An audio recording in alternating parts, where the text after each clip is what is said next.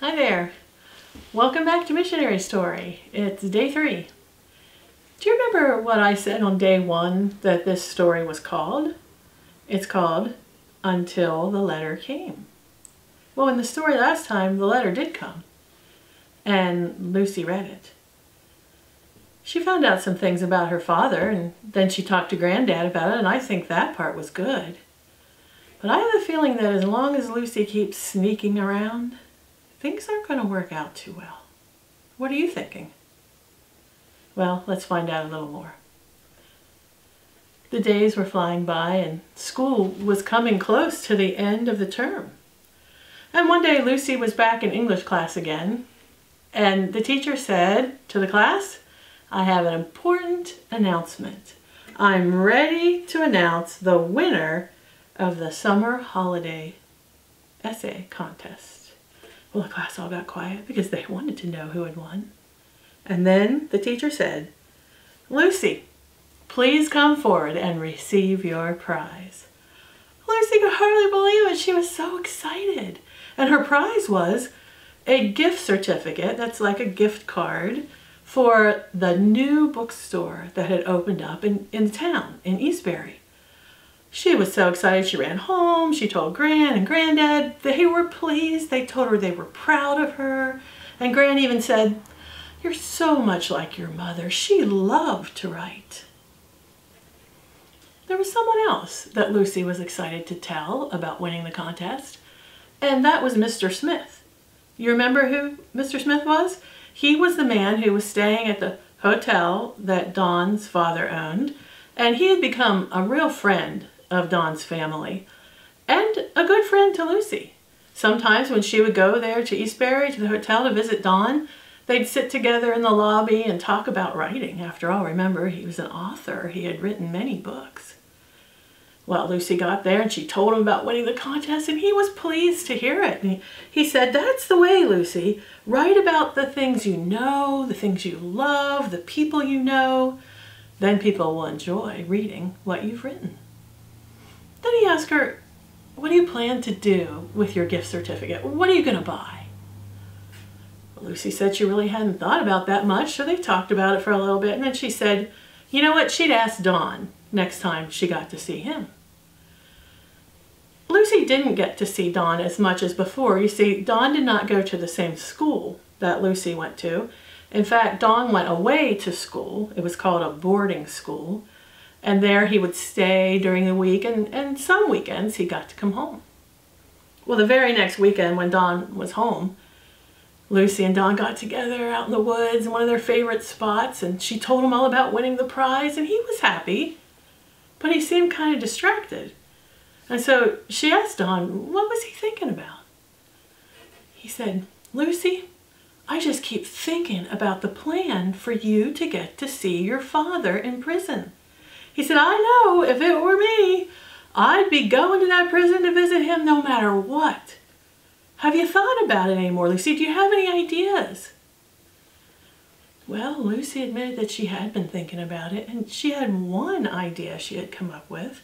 She told Dawn that in a couple weeks there was a Girl Guides weekend camping trip. Remember, that was like Girl Scouts? And that she was already signed up for it. Gran and Granddad wanted her to go. They'd be leaving early on a Saturday morning, and then they'd be back Sunday afternoon. Well, Dawn said, "That's perfect. You're already supposed to be away. That would give you plenty of time to visit your father in prison and then get back." But Lucy said, "But Dawn, I'm not supposed to be back until the next day, until Sunday. Where would I stay Saturday night?" Well, he thought for a minute. He said, "I've got it. There's an old barn back behind the hotel. There's nothing in it. I'll just make sure it's open. I'll put some blankets and a pillow. You can come back from visiting your father on Saturday, sleep there. Next day, head back home. Nobody'll know." This is really getting pretty bad. All these plans, not talking to her grandparents. Well, then they thought a little more, and she said, well, Dawn, Gran's given me some money for the weekend, so I'll have enough money to take the bus into Eastbury, but I don't have enough money for a train ticket for all the way from Eastbury to Greening, where the prison was. Don just thought for a second. He said, I know. I'm going to give you all the money I've been saving up to buy my new bike. Well, that was very kind of him, but even after they talked about that, Lucy said that wouldn't be enough money for the train ticket. Where could she get the rest of the money? And then she thought of something. She would sell her gift certificate. No, I don't know how much that gift certificate was worth, but let's just say it was $20. That means she would take that, give it to someone, and they'd give her the $20, and then they could take that and buy the book or whatever they wanted. That would be enough. She'd be able to get the train ticket. So the plan was made. But she said nothing to Gran and Granddad. They noticed. As the days went by, there was still like about 2 weeks until the camp weekend, and Lucy was in turmoil. She didn't feel good inside. They asked her if she was feeling all right. She assured them she was. She said, oh, I must just be studying too hard at school. I guess I need a break. Well, Gran looked at Granddad and said, that's perfect. The camp weekend will be just the thing that Lucy needs. Later in that week, Lucy went to see Mr. Smith. She met him there in the lobby of the hotel, and she asked him to buy her gift certificate.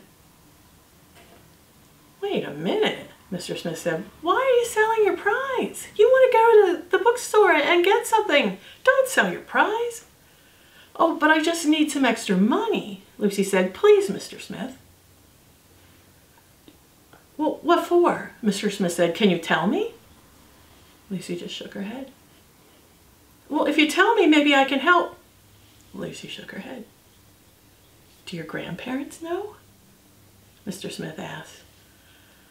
Well, not now, Lucy said, but I expect they will know eventually. Now he was really confused. Then he thought, Lucy, are you buying something for yourself, or is this a surprise you're buying for someone else? That's it, Lucy lied. That's what I'm doing. I just need the money. It's a surprise. It's nothing bad, I promise. Don knows all about it. He says it's not bad. And Mr. Smith, after I do this thing, I'll tell you all about it. Well, Mr. Smith believed her. He thought she was just maybe going to get something for Gran or Granddad. So he bought the gift certificate, gave her the money. But he said, I'm going to keep this right here in my drawer. I'm not using this in case you change your mind and you want your prize back. That week seemed to drag by. But finally Friday came. She was finished with school. She headed home. She was supposed to leave for camp the next morning. She got home. Gran had all the stuff she was going to need for Girl Guides camp laid out on her bed. Lucy knew she wasn't going to need any of it, but she packed it all up in the suitcase so Gran wouldn't wonder. Next morning she got up early. Gran had a nice breakfast cooked for her. She quickly ate it. And then she told Gran that she was going to meet Mary, remember her friend who was also a Girl Guide? She was going to meet Mary early, and they were going to go together. So Lucy picked up her suitcase and took out and headed to Mary's house. But when she got to Mary's house, she didn't ring the bell. She just quietly went up to the door and slipped a note in the mail slot in the door. She had written a note to Mary that read, "Please tell the leaders I can't come to camp. I have to go somewhere else. Thanks, Lucy." She left. She got the bus, rode to Eastbury, got the train ticket, took the train to Greening. 2.5 hours later, she arrived at the stop where she was to get off. She got off, but she didn't know where to go. She didn't know how to get to the prison. She looked around and there was a lady on the street there with a place where she was selling flowers. And so Lucy asked her for directions to the prison. The lady thought for a moment. The prison, love? Yes, you want bus number 8, ride it till the end. get off and then ask the bus driver, you'll be close to the prison. So Lucy went to the bus stop.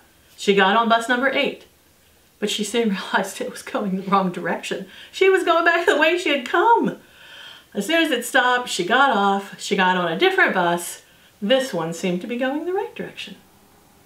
She followed it all the way to the end of its line. And as she was getting off, she asked the bus driver for directions to the prison. Oh yeah, he said, it's just up the end of this street. You're going to see a church up there, then you turn and right there's the prison. Can't miss it. So that's what Lucy did. All the way she was walking, she kept practicing in her mind. What would she say when she met her father? Well, she thought she would say, just like Dawn had suggested, it doesn't matter to me what you've done, Dad. You're my father, I'm your daughter, and I'm here to see you. Finally, Lucy was standing in front of the gate, the big door of the prison. This was an old prison. It was almost looked like a castle. There was a bell. Lucy rang the bell. And a voice came over the speaker. Hello? Lucy answered back, hello?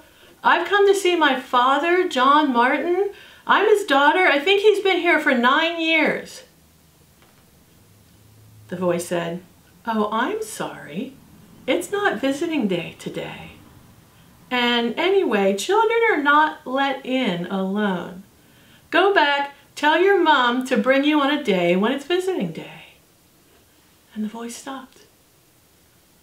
Lucy thought, no, this can't happen. So she started banging on the door, kicking the door, ringing the bell, and she shouted at the top of her lungs, please, please come back. I don't have a mom. I have to see my father. Well, it must have worked, because she heard footsteps coming on the inside. She heard the key turning and the lock opening and the door open. And there stood a friendly-looking man in a ball cap with a badge on. And he walked Lucy through the halls where there were lots of other workers to his office, told her to sit down and tell him what was going on. Well, she told him. She told him that her father was there and that she had just heard about him. And then she ended with, but my gran says he's a bad man and she doesn't want me to see him. The man stood up, he pulled open a file drawer and he started thumbing through it. And John Martin, he was saying, John Martin. Ah, here it is. He pulled out a file. That's what I thought I remembered, he said. And he looked up at her and he said, turns out your father wasn't such a bad man after all. At least not while he was here. In fact, his record was so good, we let him out early. He's not here. He's been out of prison for about 2 months. Well, that sounds like good news, but not to Lucy. She thought, my father's been out of prison for 2 months and he hasn't come to see me at all? He probably doesn't want to see me. Do you think that's true? And what is going to happen when Gran and Granddad find out what she has done? We'll find out a little more next time.